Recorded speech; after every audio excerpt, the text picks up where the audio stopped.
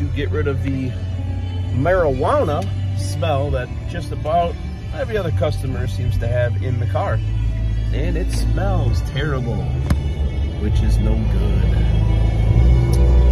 It's an ionizer, 300 bucks, Amazon. I think I did a video of that before, but you'll see it many, many more times because this car came back.